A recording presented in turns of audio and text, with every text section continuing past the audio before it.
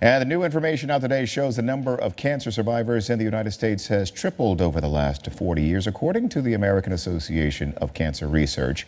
1 in 22 Americans are a cancer survivor. The report credits better tools to study the genetic structure of cancer cells. Let's bring in Dr. Devi Namparampil, who has more on this for us. Doctor, good to see you. Good to see you too. Pleasure. This sounds like amazing progress.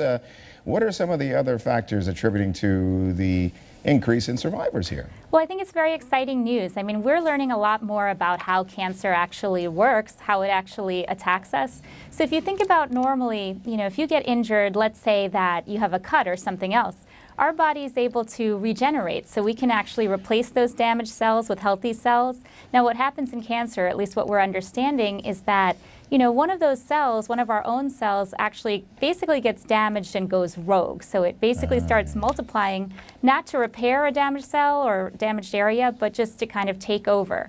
So it's actually got our own genetic material, and then it has, damage, let's say, from toxins in the environment. So we're talking about, smoking, pollution, a variety of things, and that's what actually causes it to become cancer. So over the past several, decades, we've actually made a lot more advances in terms of understanding what causes that to happen and then addressing those factors. Well, that's really good news. But Dr. Devi, look, not only are more people surviving, my understanding here is that they're not in as much pain during the treatment of their particular cancer. Is that correct?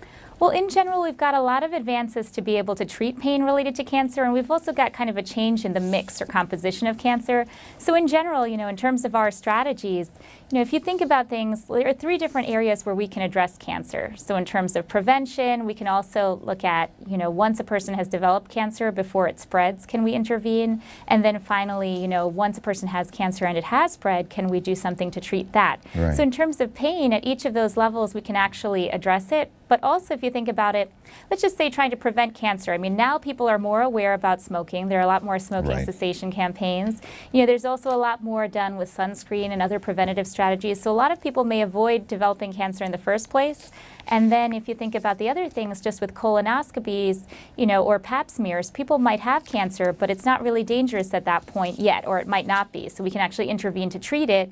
And then finally, when people have the dangerous cancers, those are the ones that are more likely to be painful, more likely to cause symptoms. We can address the symptoms, but we can also use these newer drugs and screening technologies and stuff to try to address that. Colonoscopy, thanks for mentioning that. Must be scheduled. Hey, doctor, is there still a bit of a problem with cancer becoming resistant to new treatments? Are researchers still somewhat playing a cat and mouse game when it comes to an actual cure? Well, to some degree. So we develop these different strategies to try to beat the cancer, and they are successful. But the thing is, some of those cancer cells might still survive, right? So they try to adapt. They are still like human cells in some sense. So just like our cells might try to adapt to damage, they try to do the same thing and overcome it. So they do find ways to get around, let's say, chemotherapy or other things that we might use, radiation stuff, to try to treat them. But I'm still pretty optimistic. I mean, this is really a big advance over the past several decades. Well, it's great to hear that kind of optimism coming from you, but do you think we will ever see, let's call it, a proper cure for cancer?